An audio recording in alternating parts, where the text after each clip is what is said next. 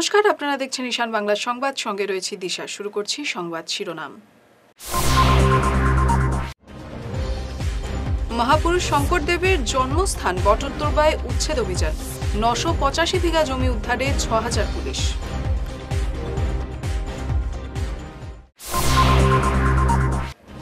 চাকায় পিষে বৃদ্ধের মরদেহ ১০ কিলোমিটার টেনে নিয়ে গেল উইঙ্গার। সুপ্রাকান্দির জাতীয় সড়কে ছড়িয়ে যায় মরদেহের রক্তাক্ত অংশ।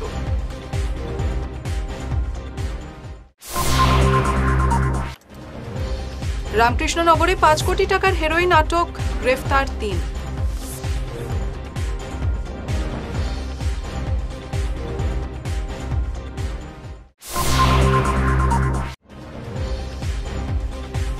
সীমান্ত সমস্যা নিয়ে সংসদে সরব হলেন সাংসদ কৃপানাথ মালা।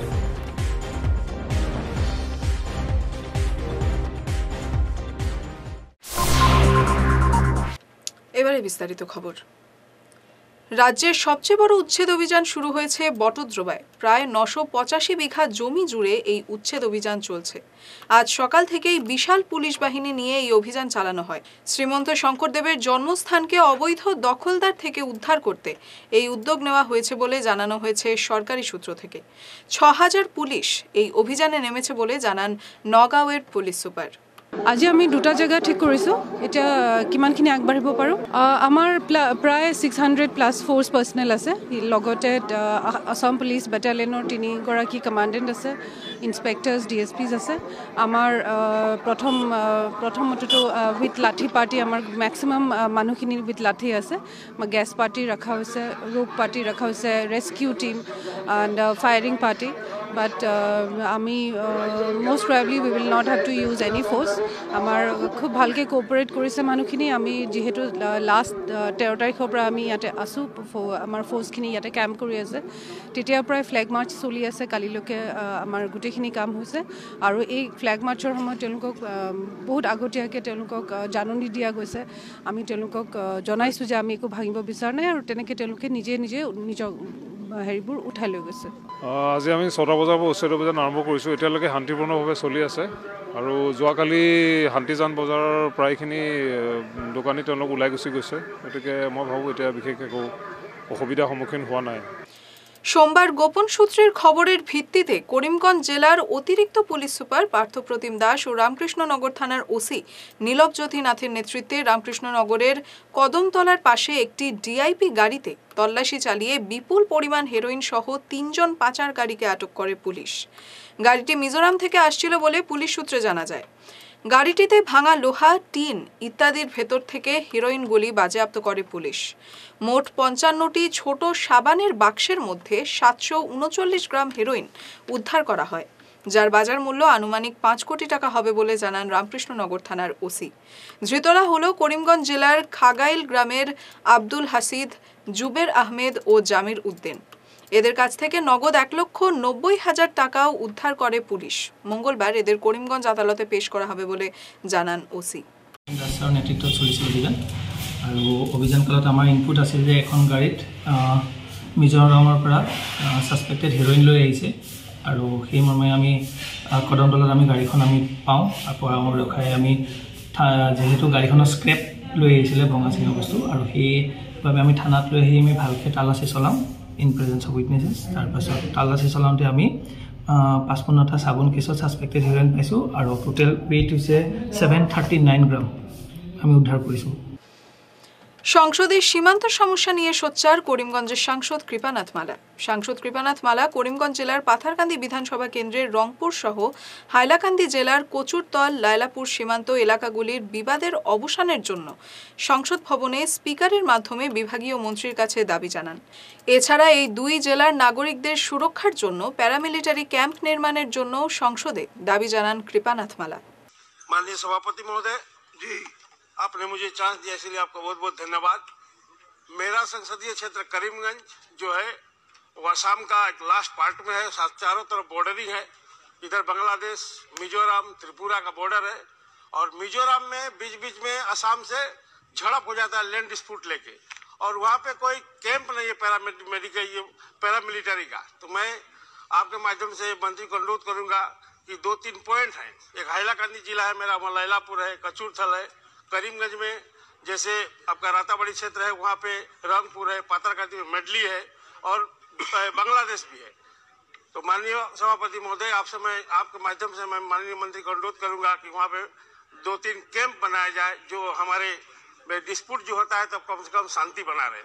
कुछ दिन पहले ही मिजोरम और आसाम से झड़प हुआ तो आसाम के भी पुलिस और मिजोरम का पुलिस भी मारे गए। तो शांति बनाने के लिए मैं माननीय मंत्री से अनुरोध करूंगा कि कुछ कैंप वहाँ बनाया जाए। धन्यवाद। নীলামবাজারের সুপ্রাকান্দিতে এক বৃদ্ধকে চাকায় পিষে টেনে হিঁচড়ে নিয়ে যায় এক উইঙ্গার। প্রায় 10 কিলোমিটার এভাবেই টেনে নিয়ে যাওয়া হয় মরদেহটি। দেবেশ রায় নামের এই বৃদ্ধের মরদেহের রক্তাক্ত দেহ রাস্তায় ছড়িয়ে পড়ে। বিভৎস এই মরদেহ দেখে শিউরে ওঠেন প্রত্যক্ষদর্শীরা। পুলিশ রাস্তায় ছড়িয়ে থাকা দেহের বিভিন্ন অংশ উদ্ধার করে। এ নিয়ে এলাকায় উত্তেজনা দেখা দেয়। এত বিভৎস দুর্ঘটনায় হতবাক হয়ে যান সবাই। রাস্তার ধারে স্টান্ট করতে গিয়ে হাইলাকান্দিতে 5 জন যুবককে শিলচরে ধরা হয়। তাদের স্টান্ট করা এই ভাইরাল ভিডিও সূত্র ধরে পুলিশ এদের গ্রেফতার করে। এ নিয়ে জানান হাইলাকান্দির পুলিশ সুপার নবনীত মহন্ত। মানে স্টান্ট কৰি কি কৰে প্ৰায় দেখিব নিজেও দুৰ্ঘটনা ঘটে নিজৰ, আৰু লগতে ৰাস্তাত গৈ থকা মানুহকো দুৰ্ঘটনাগ্ৰস্ত কৰে তেওঁলোকে। সেইকাৰণে আমি কিছুমান মানুহ দেখিছোঁ ছ'চিয়েল মিডিয়াতো নিজৰ কিছুমান পোষ্ট দি থাকে যে আমি ষ্টাণ্ট কৰোঁ, আমি কাৰোবাক যদি প্ৰয়োজন হয় আমাক যোগাযোগ কৰিব, তেনেকুৱা কিছুমান আমি পোষ্ট পাইছিলোঁ। আৰু 5 জন মানুহ আমি কালি ধৰি আনিছোঁ, তেওঁলোকক আমি কাউন্সিল কৰিছোঁ যে তেনেকুৱা ধৰণৰ কাৰ্য যে তেওঁলোকে পুনৰাবৃত্তি নকৰে, আৰু যিখিনি পোষ্ট তেওঁলোকে দিছে সেইখিনি তেওঁলোকে ডিলিট কৰি দিয়ক, আৰু তেনেকুৱা ধৰণৰ কাৰ্য আগলৈ নকৰে। আৰু পেৰেণ্টছসকলকো আমি জনাইছোঁ যে বাইক কিনি দিছে যদিও কি কৰিছে ল'ৰা ছোৱালীসকলে নিজৰ নজৰ ৰাখিব লাগে তেওঁলোকে, কাৰণ নিজৰো দুৰ্ঘটনা হ'ব আৰু তেওঁলোকে বেলেগকো দুৰ্ঘটনা কৰিব। তেওঁলোকৰ নাম কি? গোটেইকেইজনৰ নাম মোৰ মনত নাই, তেওঁলোকৰ নামখিনি আপোনালোকৰ পিছত আমি দি দিম। 5 জন লোক এতিয়ালৈকে কৰিছোঁ, আৰু তেনেকুৱা ধৰণৰ যি ক'ৰবাত ঘটনা হৈছে আপোনালোকৰ জৰিয়তে আমি জনাব বিচাৰোঁ যে এনেকুৱা ধৰণৰ কাৰ্যত যাতে কোনো নকৰে, আৰু এইটো সকিয়নি দিয়া হৈছে, যদি কৰা হয় আমি আমার ব্যবস্থা যে ধরনের লোক লাগে আমি নেব। নিয়ে নিচ্ছে একটা ছোট্ট বিরতি, দেখতে থাকুন ঈশান বাংলার সংবাদ। পুজোর আনন্দ উপভোগ করতে চলে আসুন আসাম বিশ্ববিদ্যালয় এলাকার প্রাকৃতিক সৌন্দর্য পরিবেষ্টিত দরগাকোনায় গ্রিন চিলি রিসোর্টে। মনোরম প্রাকৃতিক পরিবেশে এখানে এসে আনন্দ উপভোগ করুন। থাকছে অত্যাধুনিক সব সুযোগ সুবিধা। বিস্তারিত জানতে যোগাযোগ করুন 9401755588 7002253138 এবং 9395259708 এই নম্বরে। Modern optical, Chirakandi point, Ramnagar. আমাদের মডার্ন অপটিক্যালের ডাক্তাররা কম্পিউটার দ্বারা চক্ষু পরীক্ষা করেন। আমাদের এখানে প্রতি বুধবার ও শনিবার সকাল 10টা থেকে রোগী দেখেন চক্ষু বিশেষজ্ঞ ও সার্জন ডাক্তার মিষ্টি সেন। এছাড়াও রোগী দেখবেন প্রতি বৃহস্পতিবার বিকেল 6টা থেকে শিলচর মেডিকেল কলেজ হাসপাতালের চক্ষু বিশেষজ্ঞ তথা সার্জন ডাক্তার নাজমা বেগম। এছাড়াও রোগী দেখবেন সিনিয়র অপটোমেট্রিস্ট এস চৌধুরী সোমবার বিকেল 4টা থেকে। আমাদের মডার্ন অপটিক্যালে রোগীদেরকে পরীক্ষা করে চশমা দেওয়া হয়।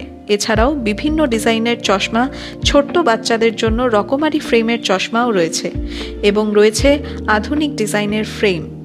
তাই আর দেরি না করে আধুনিক প্রযুক্তি দ্বারা সঠিকভাবে চক্ষু পরীক্ষা করার জন্য আজই চলে আসুন আমাদের মডার্ন অপটিক্যালে। আমাদের ঠিকানা modern optical, Silchar, Ramnagar, Chirakandi point.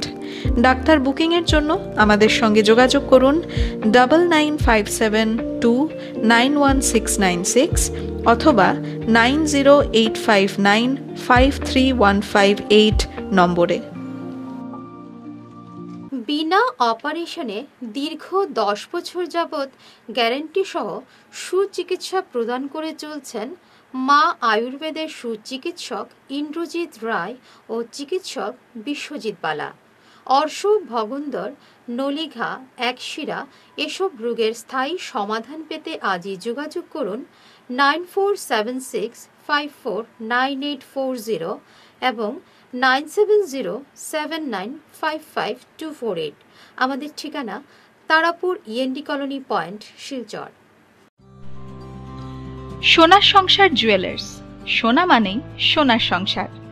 আমাদের এখানে রয়েছে চূড়, বালা, ব্যাঙ্গল, মান্তাসা, চেইন, রিং, চুড়ি। 50,000 টাকার সোনার গহনা কেনাকাটা করলে রয়েছে একটি নিশ্চিত উপহার। 5 লক্ষ টাকার ওপরে কেনাকাটা করলে একটি ডায়মন্ড রিং উপহার হিসেবে পাওয়া যাবে উইথ 50% মেকিং অফ, অর্থাৎ মজুরি 50% ছাড় রয়েছে। ইএমআই সিস্টেমে সোনা পাওয়া যাবে। মাসিক কিস্তিতে সোনা কিনতে পাওয়া যাবে।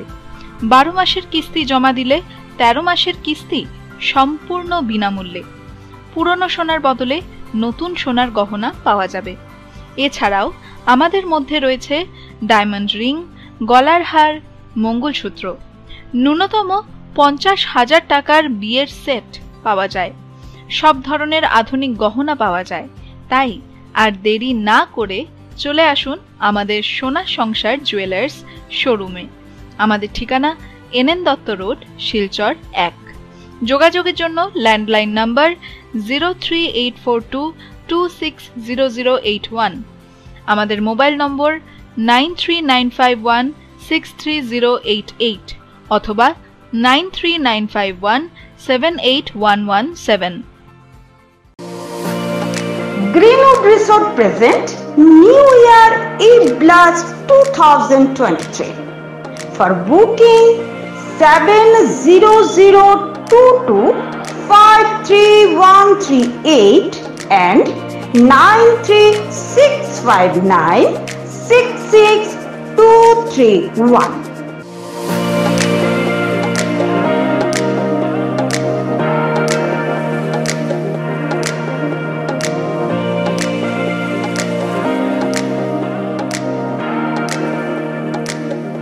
Greenwood Resort present New Year Eve Blast 2023. For booking 7002233138 9365966231. Thank you.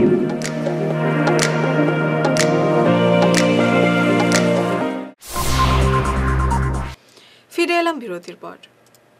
সোনাইয়ের Dungri পাড়ে জল আনতে গিয়ে নদীতে তলিয়ে যাওয়া বৃদ্ধের মরদেহ উদ্ধার হয় আজ। সুকুমার দাস নামের এই বৃদ্ধের মরদেহ আজ সকালে নদীতে ভেসে ওঠে। কাটিগড়া শিক্ষাখণ্ডের কুশিয়ারকুল এক ক্লাস্টারের উদ্যোগে 603 নম্বর বিশ্বম্বরপুর এলপি স্কুলে আয়োজিত হয় সম্প্রদায় উৎসব।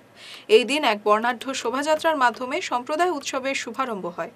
এরপর আয়োজিত হয় ক্রীড়া ও সাংস্কৃতিক অনুষ্ঠান। প্রদীপ প্রজ্বলনের মাধ্যমে অনুষ্ঠানের সূচনা করেন কুশিয়ারকুল জিপি সভানেত্রী মিতা দাস, বলেশ্বর হায়ার সেকেন্ডারি স্কুলের অধ্যক্ষ মুকব্বির আলী, সিআরসিসি রজত কান্তি কর্মকার, আনোয়ার হোসেন বরভুইয়া, আব্দুল আলম বরভুইয়া, প্রধান শিক্ষক দীপায়ন দে, শিক্ষক অঙ্গদ দাস, মনোধীর দাস, সুবীর বণিক, সুব্রত চক্রবর্তী, পুলকেশ ধর প্রমুখ। এই দিনের সম্প্রদায় উৎসবের অনুষ্ঠানে পড়ুয়ারা বিভিন্ন সম্প্রদায় ও ভাষাভাষী সংস্কৃতির নিদর্শন তুলে ধরেন। এছাড়াও প্রদর্শনীর আয়োজন করা হয়। কাঞ্চনপুরের লক্ষ্মীটিলায় রক ক্লাইম্বিংয়ের একটি জবরদস্ত মহড়া করল এক্সপ্লোরার ক্লাব। শরীরের গঠন, সুঠাম স্বাস্থ্য বজায় রাখার ক্ষেত্রে এ ধরনের কর্মসূচি যথেষ্ট গুরুত্বপূর্ণ বলে মনে করেন ক্লাবের কর্মকর্তারা। রবিবার সকাল থেকেই ক্লাবের বেশ কয়েকজন সদস্য রক ক্লাইম্বিংয়ের মহড়ায় অংশ নেন। পরে সংবাদ মাধ্যমের সঙ্গে আলাপচারিতায় ক্লাবের অন্যতম কর্মকর্তা বলেন, রক ক্লাইম্বিং যথেষ্ট ঝুঁকিপূর্ণ হলেও এটাকে আমরা একটি গেম হিসেবে ধরে নিই। এতে অংশগ্রহণের ক্ষেত্রে বয়সের কোনো ধরাবাধা নেই। চিকিৎসক কুমারকান্ত দাসের নেতৃত্বে 1989 সালে প্রতিষ্ঠার পর সংগঠন ভুবন পাহাড়ে এ ধরনের মহড়া দিয়েছে। এই যে আমাদের এক্সপ্লোরার ক্লাব আছে, হ্যাঁ, সেটা আমরা এক্সপ্লোরার ক্লাবের থ্রুতে আমাদের মাউন্টেনিংয়ের একটা পার্ট হলো রক ক্লাইম্বিং। এই রক ক্লাইম্বিংটা আমরা এখানে চালু করেছি 1989। হ্যাঁ, এটা প্রথম আমরা চালু করছি ভুবন পাহাড়ে। তারপর ভুবন পাহাড়ে উগ্রপন্থীদের গুলমালে আমরা জায়গা পরিবর্তন করে বর্তমানে আমরা লক্ষ্মীটিলাতে এই এক্সারসাইজগুলো করেছি। গত কোভিডের বন্ধ হওয়ার পরে আর পর্যন্ত আমরা কোনো ক্লাবের কাজ অ্যাক্টিভিটিস করতে পারছি না। হ্যাঁ, তবে আমাদের ক্লাবের উদ্দেশ্য হলো অনেক কিছু ছিল। বর্তমানে আমরা রক ক্লাইম্বিংটাই করে দিতেছি। রক ক্লাইম্বিং হলো একটা হিমালয়ে যারা উঠে মাউন্টেনিংয়ের একটা পার্ট, নট হোল, পুরাটা না। তো ওই একটা পার্ট আমরা করে যেতেছি, এখন পর্যন্ত চালাই যেতেছি। আমরা ক্লাবের অ্যাক্টিভিটিস মধ্যে আরও অনেক কিছু আছে। লং ডিস্টেন্স সাইকেল, আমরা যেমন ডাক্তারবাবু আমরা আর আসিল কিনা যাই না, আমরা অনেকে মিলে শিলচর থেকে এই হাফলং পর্যন্ত সাইকেলে গেছি, সাইকেলে যেতাম। সাইক্লিংয়ের একটা ইয়ে থাকতো আমরা প্রত্যেক রবিবারে। তাছাড়া অন্যান্য অ্যাক্টিভিটিস আছে। 1259 নম্বর লহমালি এলপি স্কুলের শিক্ষক শিক্ষিকাদের ঝগড়াঝাটিতে স্কুলের শৈক্ষিক পরিবেশ নষ্ট হচ্ছে। শিক্ষক শিক্ষিকাদের লড়াইয়ে কুপ্রভাব পড়ছে পড়ুয়াদের ওপর, আর এতে সমস্ত এলাকার এক আতঙ্কর বাতাবরণ সৃষ্টি হয়েছে বলে অভিযোগ করেছেন এলাকার জনগণ। এ নিয়ে স্কুলের প্রধান শিক্ষক রফিক উদ্দিন বরভুইয়ার বিরুদ্ধে বিহিত ব্যবস্থা গ্রহণের আবেদন জানিয়েছেন এলাকার জনগণ সহ অভিভাবকরা। সোমবার কাটিগড়া সার্কেল অফিসার মিনার্ভা দেবী আরামবাড়ের কাছে এ নিয়ে অভিযোগনামা দায়ের করে এলাকার পক্ষে আব্দুর রাজ্জাক, শরীফ উদ্দিন বরভুইয়া, বিলাল উদ্দিন প্রমুখ। এলপি স্কুলের ব্যাপারে তারা অভিভাবক যারা আছে তারা এখানে আসছে। আমিও এলাকার একজন, তবে আমার বাচ্চা এই স্কুলে নাই। তবুও এরার বাচ্চা আমার নিজেরও বাচ্চা। স্কুলের লেখাপড়ার ব্যাপারে কিছু দুর্বলতা চলে, যার কারণে ওই দিন মিটিংও করছেন।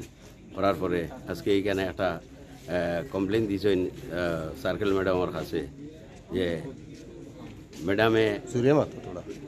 ম্যাডামে আশ্বাস দিয়েছেন তান স্কুল ভালোভাবে চলার লাগিন। ওইটাই আমরা সারাই ওইটাই করি যে স্কুলটা সুন্দর মতো চলতো। আর আরও আছেন গার্জিয়ান, স্কুলের প্রেসিডেন্টও আছেন, তিনিও আইছেন। আইলে তিনিও কইবা বা ওই দিনও মিটিং করছেন। মিটিংয়ের ব্যাপারে তান আরও কিছু আছে মনের মাঝে দুঃখ বেদনা নিয়ে আজকে সার্কেলও আইছেন, ও তাই নিজে কইবা। এলপি স্কুলের প্রধান শিক্ষক রফিক উদ্দিন ওনার মানে যে ভাষার ইয়ের কারণে বাচ্চার লগে যা শিক্ষা প্রতিষ্ঠানে যেটা ভাষা করেন, জাতপাত নিয়ে তাই রাজনীতি করেন, ওটার লাগে আমরা ধিক্কার জানাই। তাইনটা এখান থাকি সরানির লাগে আমরা ম্যাডামের কাছে দাবি জানাইছি। আমার এজেন্সি সারা কমিটির সদস্য আছেন এবং আমার প্রেসিডেন্টও আছেন, গার্জিয়ান সবও আছেন এখানে অভিভাবক। তাই কিতা ব্যবহার দুর্ব্যবহার দুর্ব্যবহার এটা মানে জাতপাত নিয়ে একটু মাত কথা করেন, ছোট জাত বড় জাত ওটাও তার মুখে পাওয়া যায়। বা এখান থেকে আরেকজন ম্যাডাম গেছেন, এই ম্যাডামের লোকের সব সময় টানার একটা কাটাউসি মতো। স্কুলের নাম কিতা? 1259 নং লহমালি এলপি স্কুল। এই ম্যাডামের সঙ্গে তার সবসময় একটা কাটাউসি মতো ঝগড়া থাকে। শ্রীকোনা আইটিআই ছাত্র সংসদের নির্বাচনে এবছরও জয়ী হয়েছেন অগপর ছাত্র পরিষদের প্রার্থীরা। সোমবার ট্রাঙ্ক রোডের অগপ কার্যালয়ে তাদের সংবর্ধনা জানান জেলা যুব পরিষদের সভাপতি আলী আহমেদ হাজারি। উপস্থিত ছিলেন যুব পরিষদের কার্যকরী সভাপতি ইমরান মজুমদার, ছাত্র পরিষদের বরাকভ্যালি ইনচার্জ ওমর ফারুক লস্কর, পারভেজ হাসান, আমিনুল হক, কৃষক পরিষদের কেন্দ্রীয় কমিটির সহসভাপতি বাহারুল হক, রুমিম মাঝার ভুইয়া প্রমুখ। অনেক খুশি যে আজকে অসম ছাত্র পরিষদের ব্যানারে আমরা শ্রীকোনা আইটিআই বিজয়ী হয়েছি। আমি আমার অন্তরের অন্তঃস্থল থেকে শ্রীকোনা আইটিআইয়ের সকল ছাত্র এবং ছাত্রীদেরকে ধন্যবাদ জানাই অসম গণপরিষদের পক্ষ থেকে। আজকে স্পেশালি যেহেতু আজকে আমাদের সংবর্ধনা অনুষ্ঠান ছিল, তো আমি একটাই কথাই বলতে চাই যে অসম ছাত্র পরিষদ কিন্তু নেক্সট। অসম ছাত্র পরিষদ বরাকের ছাত্র রাজনীতির একটা মেইন জিনিস হইয়া খাড়া হইব আগামী দিনে। আমরা বিগত 2 বছর থেকে অসম ছাত্র পরিষদে বিভিন্ন আমরা ছাত্র সংসদ অত্যন্ত খুশি যে কাছাড় জেলার শ্রীকোনা আইটিআইতে অসম ছাত্র পরিষদের নেতৃত্বে নির্বাচনে সব কয়টি পদ দখল করতে অসম ছাত্র পরিষদ সক্ষম হয়েছে।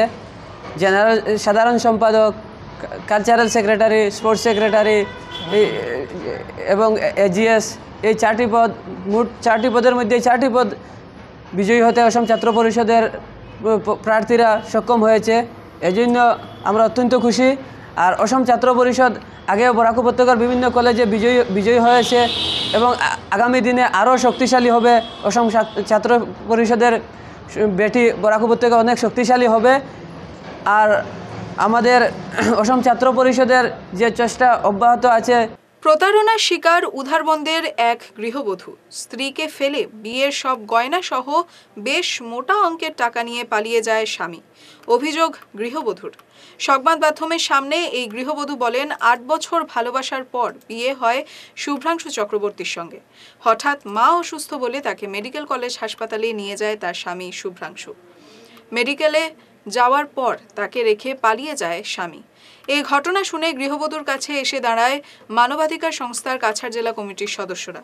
সোমবার উধারবন্দ পাতিমারার টিকল বস্তিতে উধারবন্দ পুলিশ প্রশাসন ও মানবাধিকার সংস্থার সদস্যদের সহযোগিতায় গৃহবধূর জিনিসপত্র আনার জন্য সার্চ ওয়ারেন্ট বের করেন। উধারবন্দ পুলিশের সহযোগিতায় কিছু জিনিস উদ্ধার করে মহিলাকে সমঝে দেওয়া হয়। না কিছু বাকি আছে? না পাইনি। সোনা গয়নার জিনিস রয়েছে, আমার দানের বাসনপত্র সবগুলো রয়েছে, তামাক কাঁসা পিতলের জিনিস এগুলো রয়েছে, পাইনি আমি এগুলো। আচ্ছা, কি কি পেয়েছো? মানে সোনা গয়না যে ছিল তা পাওনি? না পাইনি। আচ্ছা ঠিক আছে। এবং তুমি যে আজকে এসেছো সেটা নিয়ে কিছু বলবে? কে তোমার সাথে ছিল এবং কে তোমাকে হেল্প করেছে এই বিষয়ে? হ্যাঁ, আমাকে প্রথমত আমি ধন্যবাদ জানাতে চাই মানবাধিকার সংগঠনকে, যে আমাকে পম্পি দিদি, রাজু দাদা, রাজদীপ দাদা, এনাদের সাহায্যে আজকে আমি এতটুকু সাহায্য পেয়েছি এনাদের কাছ থেকে।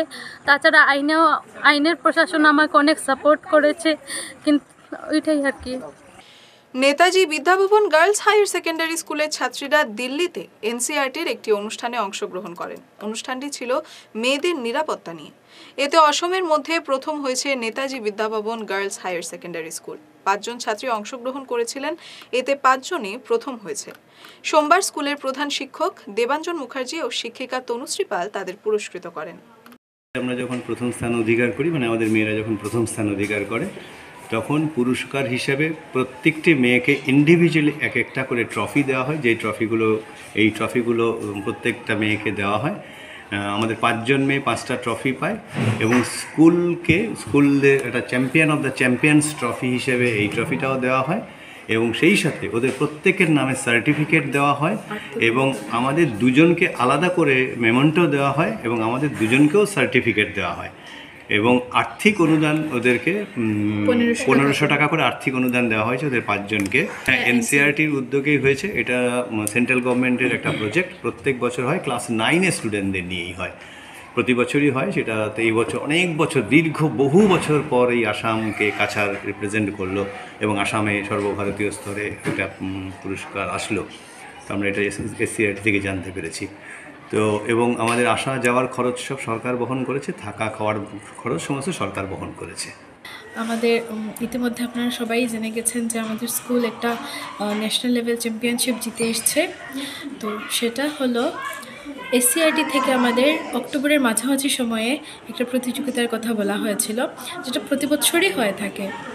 কিন্তু আমাদের এখানে কাছাড়ে এই জিনিসটা প্রথমবার আমাদের স্কুলের যোগদান করতে বলা হয়েছিল।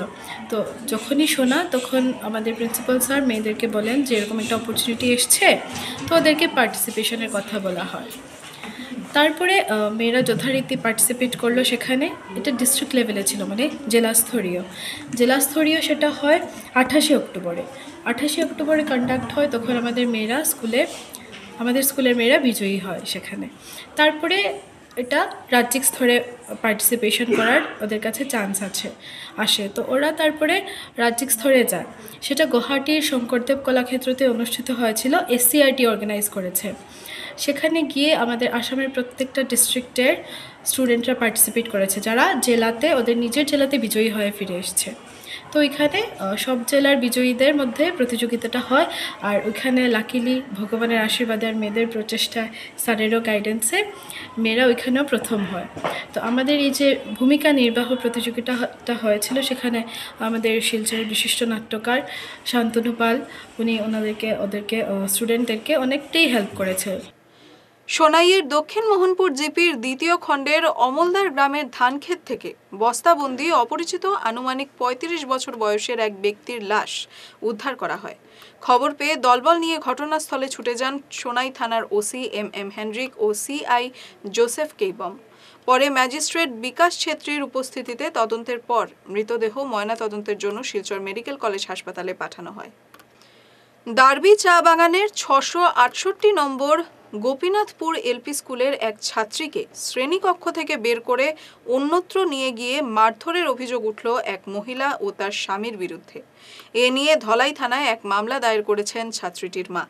উল্লেখ্য, গত বৃহস্পতিবার স্কুল চলাকালীন অবস্থায় ঘটনাটি সংঘটিত হয়।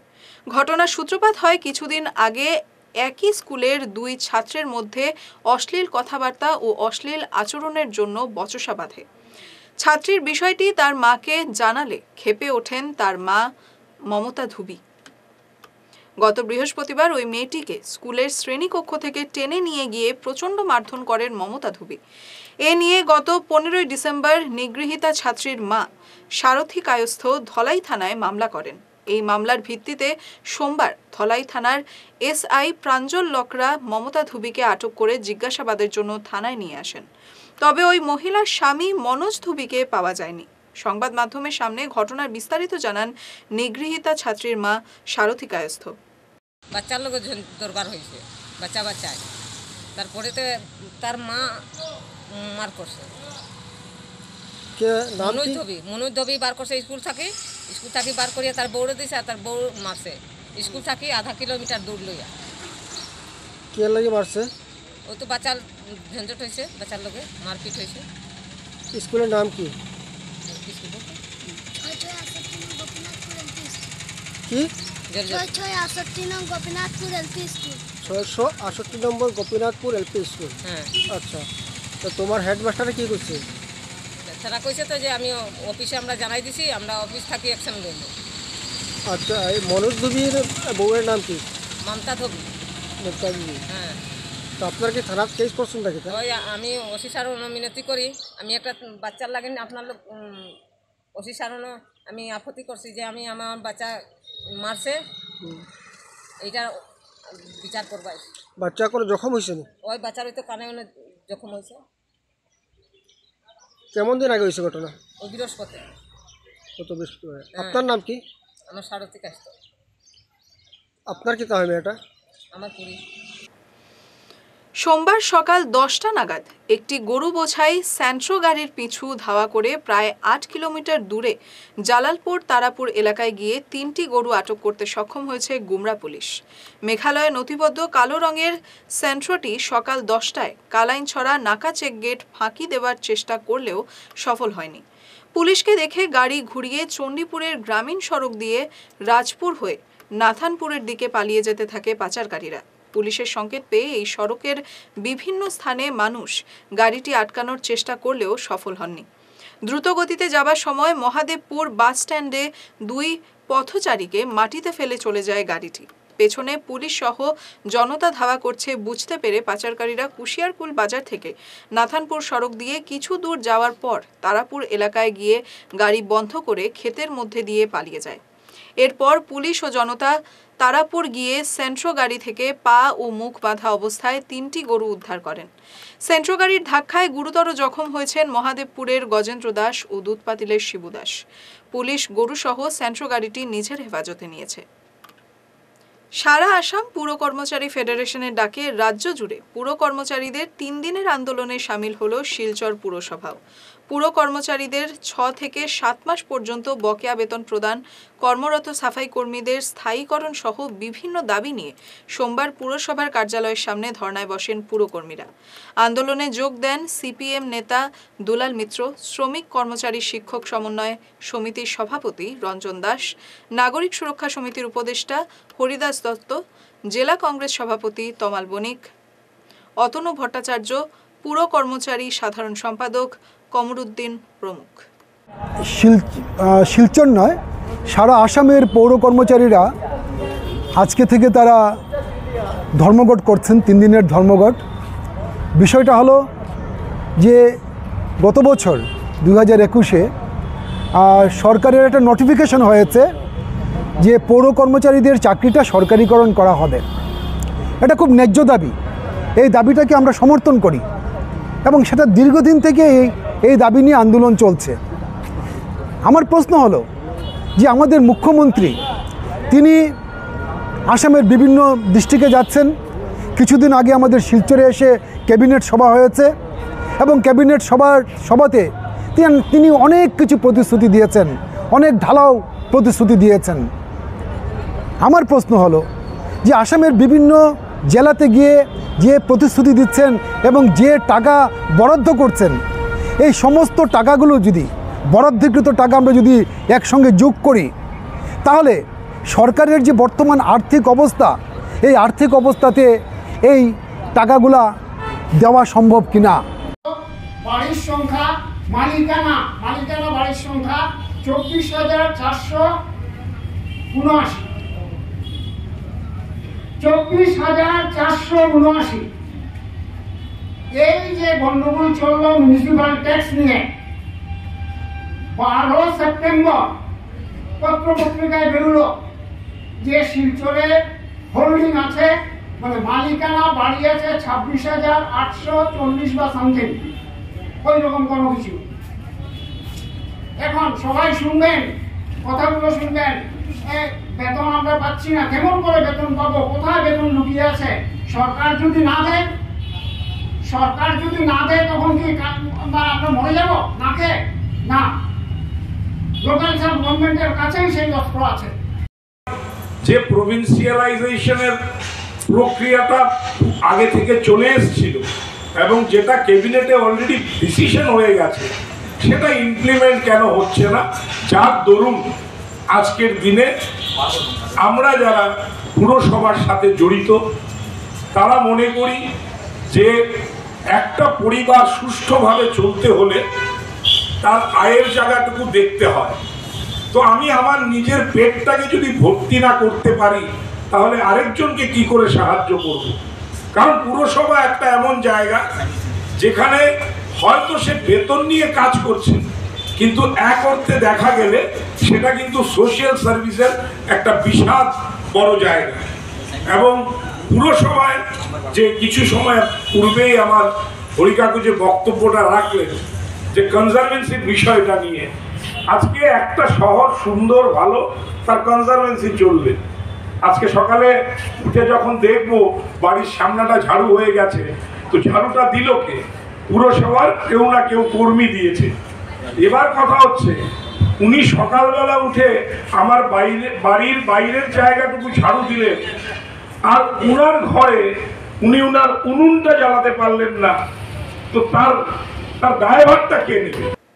আসাম সরকারের সমগ্র শিক্ষা অভিযানে দার্বি মণ্ডল সমল কেন্দ্রের উদ্যোগে অনুষ্ঠিত হয় একদিনের সম্প্রদায় উৎসব। দার্বি নাচঘরে অনুষ্ঠিত এই উৎসবে পৌরোহিত্য করেন অবসরপ্রাপ্ত শিক্ষক কাজল দাস। অনুষ্ঠানে উপস্থিত ছিলেন উপ স্কুল পরিদর্শক মেহবুব আলম লস্কর, দার্বি বাগান পঞ্চায়েত প্রদীপ কানু, বাগান পঞ্চায়েত নানা কানু, বাগানের ম্যানেজার নন্দকুমার সিং, সুনীল কুমার সিং প্রমুখ।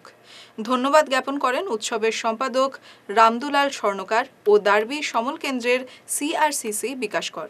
অনুষ্ঠানে বিভিন্ন সম্প্রদায়ের গান ও নৃত্য পরিবেশিত হয়। কাছাড়ের 7টি বিধানসভা কেন্দ্রের 330 জন সুবিধা প্রাপকের মধ্যে 50 লক্ষ টাকার চেক বিতরণ করলেন সাংসদ রাজদীপ রায়। মুখ্যমন্ত্রীর ত্রাণ তহবিল থেকে এই চেক বন্টন করা হয়। রবিবার ইটখোলায় বিজেপি অফিসে এই চেক বন্টন করে সাংসদ রাজদীপ বলেন, অসম সরকার জনগণের স্বার্থে কাজ করে চলছে। অনুষ্ঠানে এছাড়া উপস্থিত ছিলেন বিজেপি জেলা সভাপতি বিমলেন্দু রায়, শশাঙ্ক শেখর ধর প্রমুখ। দুঃখ কষ্টে তাদের দুর্দশার সময় দাঁড়িয়ে যেভাবে কাজ করেছে তা অতুলনীয়। আমরা কিছুদিন আগে ফ্লাড দেখেছি এবং ফ্লাডের সময় আমরা দেখতে পেয়েছি কাছাড় জেলাতে প্রায় 81,000 পরিবারের হাতে 42 কোটি টাকা অর্থ কেন্দ্র রাজ্য সরকারের কাছ থেকে তুলে দেওয়া হয়েছে। এবং আপনারা জানেন যে ভারতীয় জনতা পার্টির সরকার আসার পরে, এইবার আমাদের মুখ্যমন্ত্রী সরকার আসার পরে 10 মে 2021 উনি শপথ নিয়েছেন এবং আমাদেরকে বলেছেন যে চিফ মিনিস্টার রিলিফ ফান্ডে আপনারা যদি কোনো গরিব কাউকে রিকমেন্ডেশন করেন, আমাদের তরফ থেকে আমরা এক সময় এককালীন অর্থ অনুদান আমরা করে দেব। তো গত বছর 2021 মে মাস থেকে 2022 মে মাসের মধ্যে আমার আগের টার্মের 50 লক্ষ টাকা যেটা প্রাপ্য ছিল চিফ মিনিস্টার রিলিফ ফান্ড থেকে, সেটা আমরা সবাইকে দিয়ে দিয়েছি। এইবার আমি জুন মাস থেকে সেপ্টেম্বর মাসের মধ্যে প্রায় 18 লক্ষ টাকার চেক আমরা দিতে সক্ষম হয়েছি সব বেনিফিশিয়ারিদেরকে। তাদের ব্যাংক অ্যাকাউন্টে তাদের টাকা চলে গেছে। প্রায় 180 জন, প্রায় 200 জনের কাছাকাছি লোককে চেক দেওয়া হয়েছে। সংবাদ শেষে শিরোনাম আরো একবার। মহাপুরুষ শঙ্করদেবের জন্মস্থান বটদ্রবায় উচ্ছেদ অভিযান, 985 বিঘা জমি উদ্ধারে 6000 পুলিশ।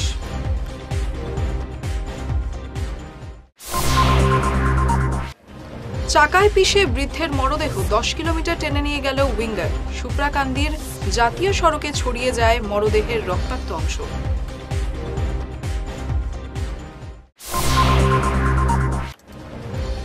রামকৃষ্ণনগরে 5 কোটি টাকার হেরোইন আটক, গ্রেফতার 3।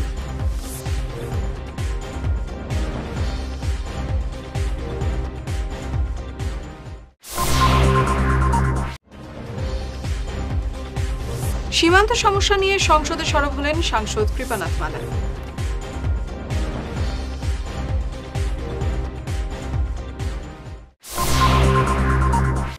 সংবাদ এ পর্যন্তই। নমস্কার।